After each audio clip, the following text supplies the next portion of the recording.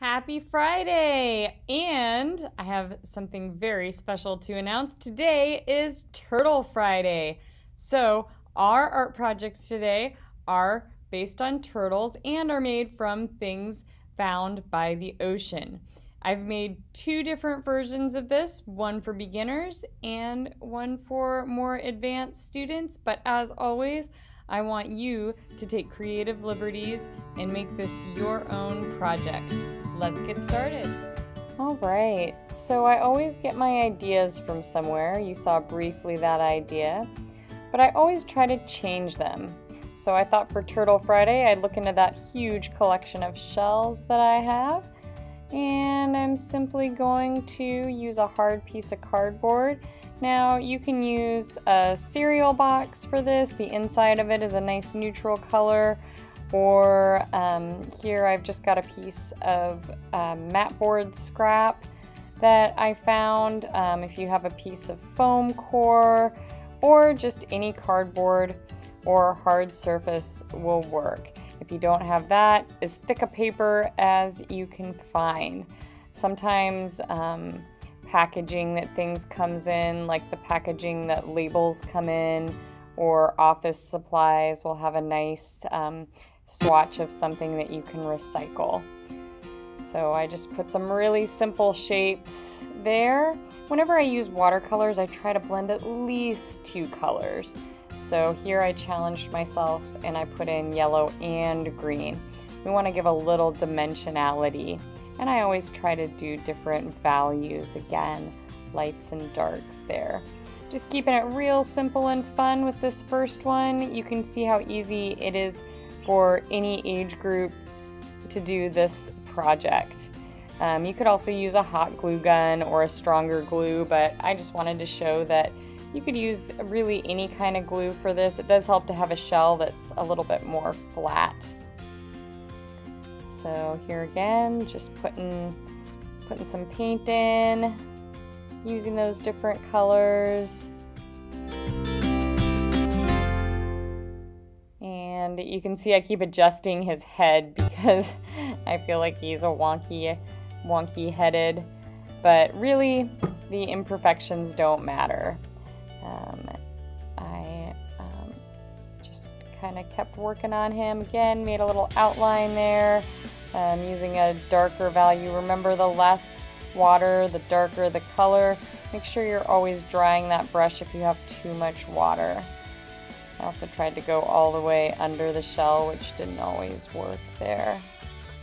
Put in some black over those little turtle eyeballs.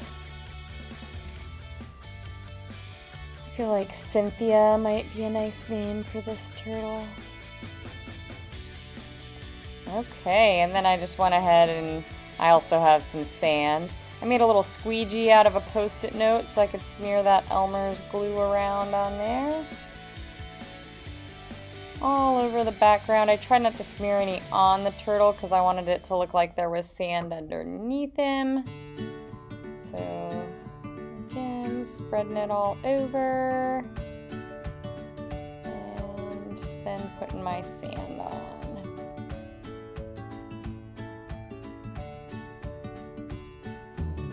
Trying to remember where I got this sand from, but there's a lot of other stuff in it, sticks and everything. Shaking it off a little bit there. Alright, adding a little bit more glue.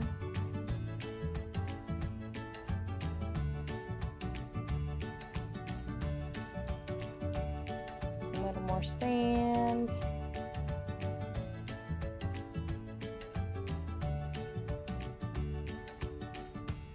And there he is, all done. First turtle done for Turtle Friday. But of course I couldn't be done there. So I took that original idea, printed off some more pictures because I really wanted to make this my project. So I was thinking about a time in Hawaii when I swam with 3 turtles. So I am going to call this piece a 3 turtle day. And these were really unique shells that I found in Florida, and they had little holes in them.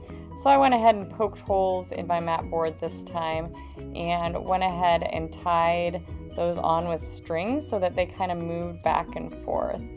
And you'll see I went ahead and put in 3 turtles for this one, and did a little bit more advanced painting. In this one, in the palette of my watercolor, I went ahead and mixed black and green together to make a darker shade.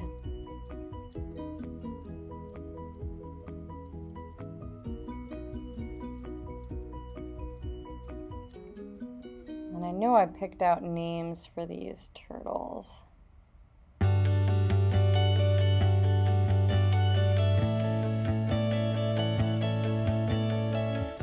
But now I'm picking out new names. I have to go back, I wrote them down so I wouldn't forget. Dave and I were on Maui for the first time, and we spent the afternoon at the beach, and I've always been kind of scared of snorkeling, but ever since I saw the turtles in the water with me, I have been a huge fan of snorkeling. So here I'm just filling in my shapes with different values of watercolor. You can see how I modify the shapes as I go, and I was really unhappy with this turtle that I'm doing here, but as I tell my students, sometimes a mistake is an opportunity, and I started thinking about it as each of these 3 turtles having a different personality. So as I was kind of naming them and working on them, I thought, you know, this one is just really spreading its flippers far. Wait, are they flippers or are they fins? No. Oh man, I'm not. They must be legs and arms, because turtles have, or legs. They're all legs? Oh boy. I'll get back to you guys on that one. So I kind of gave them each their own personality, each their own thing. There, when I got that dark black on there, I was thinking, oh my goodness, I ruined it. But I just kept reminding myself, each turtle's got its own personality. We're doing good. So I gave him, just kind of kept this one more monotone. And monotone, for my art students that don't remember, is kind of one color and lots of tints and shades. So I didn't add a lot of color to that bottom turtle. Just keeping them each unique. And there's definitely some things that still bother me. You can see how they swing around, because that one arm on the middle turtle looks completely detached now. But I'll go back in and I'll kind of attach him later.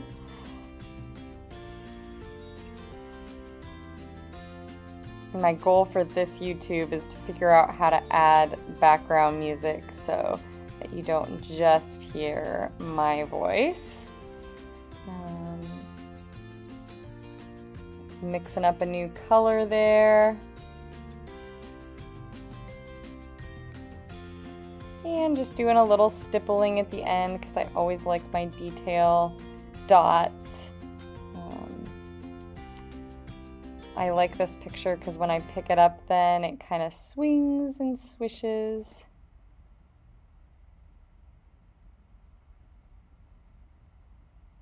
So there's my 3 turtles. It's a 3 turtle kind of Friday. Actually, 4 turtles. I feel like one of their names was Ferdinand. Well, maybe I will get through that pile of seashells by the end of the school year, but it's good to have a collection too. They're pretty just sitting there. Have a great Friday, and I'll see you next week as I record more awesome movies for you to follow along with at home. Thanks for joining me.